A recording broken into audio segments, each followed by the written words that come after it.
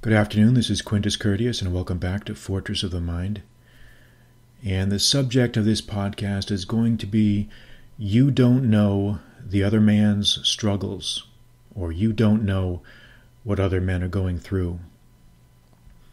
And I got the idea to do this podcast from an experience that I had earlier this week, just a few days ago, with a couple of my clients at work. A few of my clients at work. And I'll tell you the story and you can draw your own conclusions from it. Or I guess I'll draw the conclusions I think we should draw from it.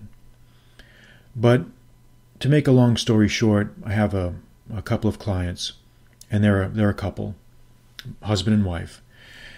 And, they came to me obviously with some financial issues, and it's my job to help them take care of that. And, I noticed that the husband was a little bit more standoffish and suspicious than normal. And originally I didn't think very much of it because I know that just from doing this for the past 16 years, you start to see patterns, and you notice that when people have to come and see a lawyer about financial issues, usually they're not in the best of moods. They're not going to be happy, beaming, charming. And so I'm used to that, and you have to make allowances for that because that's just the way people are, and that's understandable. But I just noticed, really in passing, that this guy seemed a little bit more, guarded, a little bit more suspicious, a little bit more concerned or neurotic maybe than is the norm. And I didn't think anything of it, because that's just how things are. You just got to kind of work through that.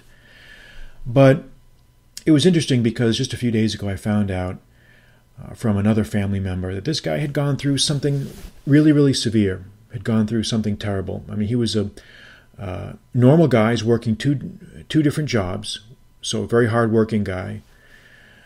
And I figured, he was just kind of your standard hardworking average guy. But I found out from a family member that this guy, a few years back, had been hit by an intoxicated driver, just out of the blue.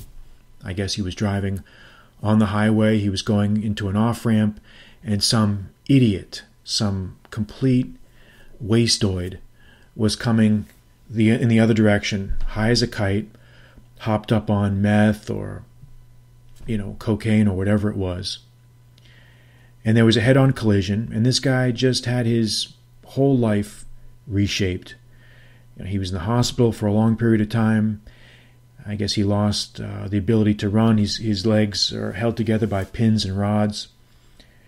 And this was completely without any fault of his own. It was almost as if out of nowhere the universe just pointed down at him and said, "I see you, and I see where you've been hiding. And I'm going to come and get you." And when I heard that, I was really touched because I said to myself, man, that's incredible. Can you imagine? Can you imagine having to go through that? Can you imagine having your whole world turned upside down in an instant over something you had nothing to do with, over something you didn't do at all? And it made me feel very grateful. It made me feel very grateful because I said to myself, man, I'm a guy that's been all over the world many times. I was on active duty in the military for a good 5 years. I was in all sorts of precarious, dangerous situations. I never got so much as a scratch, not even a scratch, nothing. And yet, here's a guy driving on the highway, and he's nearly killed, literally nearly killed, body crushed to a singularity by some scumbag driver. And I guess the story is, he tried to recover. I mean, he only recovered a little bit from the insurance. And of course, you can't go after these types of drivers civilly. Even if you sue them, the judgment that you get against them is worthless because these guys, they go to prison, they have no money, they have no resources, they have nothing. So it's essentially you never really recover from that financially.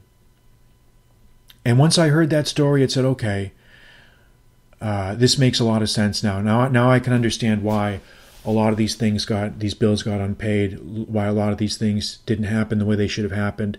It makes a lot of sense. And I started to really respect this guy a lot. I started to really have a lot of respect because this guy, remember, he never said anything to me about it. He never brought the subject up once, never complained, never whined, never said anything.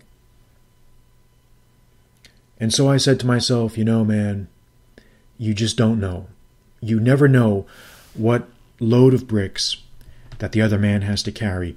You don't know what crosses the other man or the other woman has to carry. You don't know. You don't know.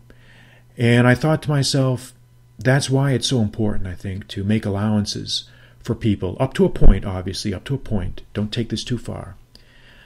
We have to make allowances for people, and we have to try to see the world from their perspective in some ways. I've said before in this podcast and in my writings and my articles that the first lesson of philosophy is perspective. We have to try to see things from different perspectives. Because if we can do that, it makes things so much clearer. Our perspective is one perspective, and it's a valid one. But if we can see the same thing from different angles, we can get a much fuller approximation of the truth, which is always going to be elusive no matter what, but at least we can try to approximate it. And so that's something that's important to remember, to keep in mind. Don't be too quick to judge others. Don't be too quick to form judgments, to be declaratory in your statements about others, because you don't know what crosses the other guy carries. You don't know. And by the same token, he doesn't know which crosses you carry. He doesn't know. But you're not responsible for what other people think. You're only responsible for what you think. So you should try to integrate that concept into your day-to-day life a little bit more, because I always knew it, but sometimes experiences you have in life flash things into vividness and clarity in a way that you may not have appreciated fully before. And it's interesting because last night I saw a movie that I'd rented from Netflix that reiterated the same principle, I think, and that's how you know when you're being told something by the universe, when you see the same point confirmed by multiple experiences. And the name of this movie was, the English translation, the title was called The Measure of a Man. The Measure of a Man. It's a French film from 2016. And I think the French title, if I can look here and see what the French title was, I think it was La Loi du Marché. La Loi du Marché was, I guess, the original title. The director is Stéphane Brisé. And apparently it won some awards, I guess, Best Director at Cannes Festival. Very, very good movie. It's one of those understated, wonderful little French dramas that I love to watch. I mean, the French, you have to, at least for me anyway, I just love these movies. I love discovering these little French movies that are these life lessons, these very penetrating, very, very profound statements about the human experience or human relations or human personalities that you just don't get in American movies anymore. You just don't see them as often as we used to, maybe since the 70s, because Hollywood now is always going for the big budget. They're always going for the big budget, for the big payoff, and they miss a lot of these little pleasurable little films. Anyway, it's a very good movie, highly recommended.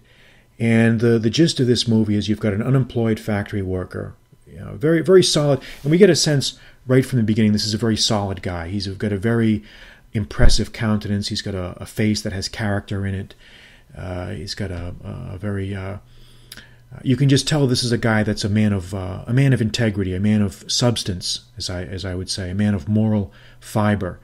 He's got a family. He has a son who's disabled, And just little things. The director is able to show this guy's character with just little scenes. You know, there's a scene where he meets with some friends and they want him to participate in some sort of lawsuit against their former employer. And he says, you know what, I'm not going to do that.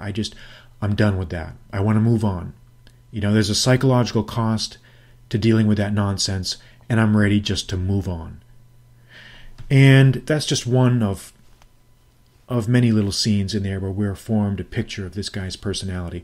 But the gist of the plot is the guy eventually has to take a job as a security guard, as a security man in one of these mega stores.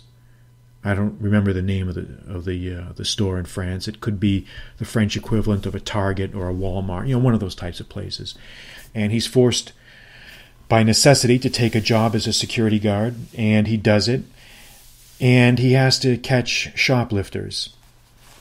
And the movie's moral crisis comes about by his experience in doing this job. He has to take people into the back room, interrogate them about what they did. And in the process of doing this, he begins to doubt maybe the moral rectitude of a lot of what he's being told by his bosses and by his other co-workers. And it's a very subtle, very, very profound movie, and I liked it a lot. And we can agree or disagree with the conclusion of the movie, but it still makes us think. And that's, I think, the important thing. It makes us think of the point that I made earlier, which is that you don't know the crosses that other people carry. You don't know what's going on in other people's lives. And that's why we need to get out of our own minds, get out of our own heads, stop being so self-centered and selfish and thinking that everything is about us. If someone cops an attitude to you, if somebody gives you a hard time, it may not necessarily be because of anything you did. It may be because of something going on in their lives or something that they have in their past that made them so. And try to keep that in mind. Try to keep that in mind. We don't know what other crosses people carry, and we should try to see the world from the perspective of others if we can. That will conclude this podcast for today. I'm Quintus Curtius. Good night.